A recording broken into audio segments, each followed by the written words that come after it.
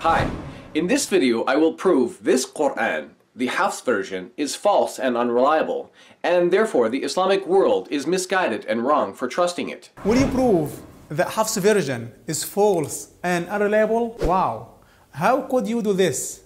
Let us see. Muhammad is quoted saying, "Whoever reads Qur'an and learns it by heart, he will be granted intercession for 10 of his family for whom hell was due." Now let's look at the comments below this hadith. We'll see there is a serious problem here. Its chain of narration is graded as ضعيف جدا, or very weak. Why is that? Well, it's because of the presence of Hafs in the chain of narration for this hadith.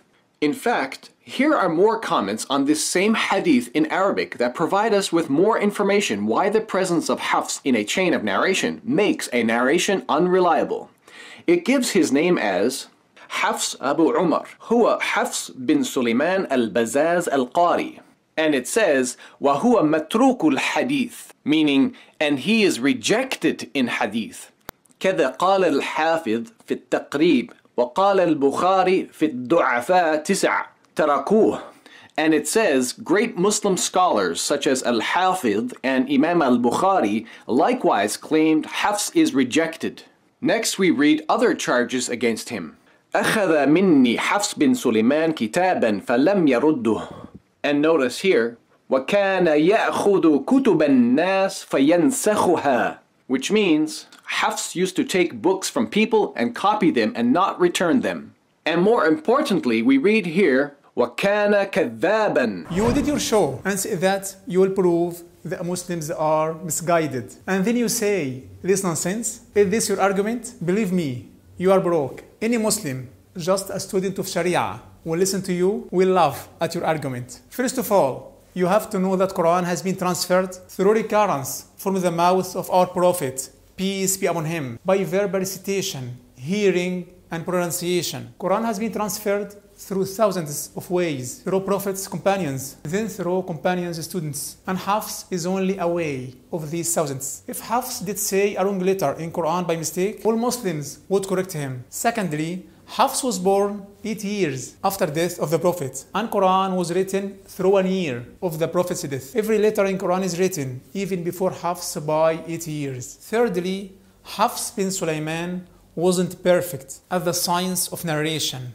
of prophetic tradition, hadith, because all his time was consumed in reading and making others read Quran. So he isn't reliable in narrating a hadith. This is obvious and normal, as man could spend all his time in one field of knowledge, then he participates in different fields. So he becomes perfect in the first, unlike everyone else in the second. And this is one of his specialties at the first Islamic century. Those who specialized and worked all the time in Quran's moods of recitation, qira'at, they didn't go to the prophetic hadith studies, because the prophetic hadith studies needs the entire age for the verification of men and their defects, and memorizing hundreds of thousands of hadith texts. So it is obvious that Hafs isn't perfect in the prophetic hadith, but at the same time he was outstanding scholar in Quran's modes of recitation. The prominent scholar of the prophetic hadith, Ibn Hajar, said that Hafs not acted upon in hadith, but he is one of the best scholars in Quran's modes of recitation. These words of Ibn Hajar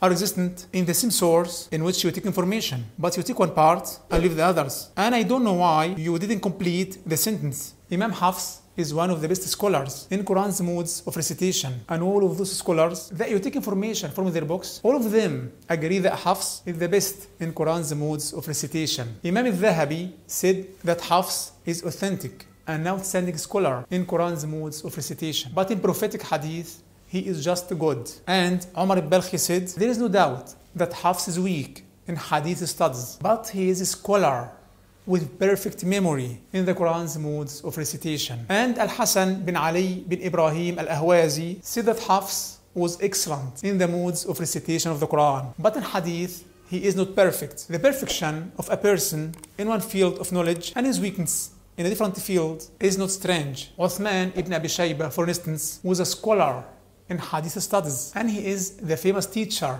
of Al-Bukhari, but he is very weak in moods of recitation of the Quran. The scholar Al-A'mash was also leading in hadith studies, but he was weak in moods of recitation of the Quran. So scholars could care about a branch of knowledge and spend much time and effort in this knowledge. Meanwhile, they give less care for a different field of knowledge. Many leading scholars in the moods of recitation of the Quran in astonishing perfection were at the same time weak in hadith studies and can't precise one narration of hadith.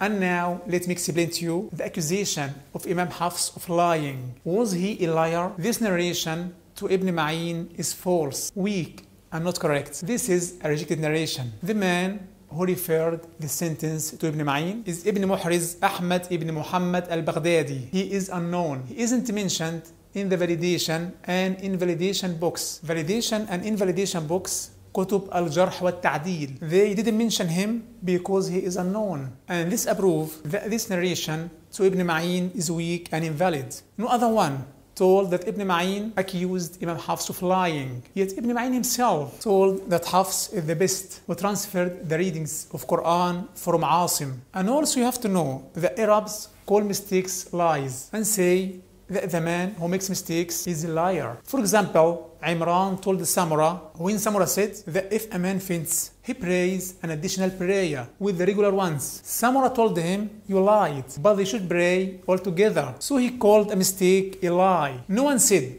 that Hafs was a liar. Otherwise, if he lied on time, all could tell about him. And everyone will know that. In a nutshell, number one, Quran is transferred through recurrence from the mouth of our Prophet, peace be upon him, to hundreds of thousands of Muslims who will memorize every letter within every mood of recitation.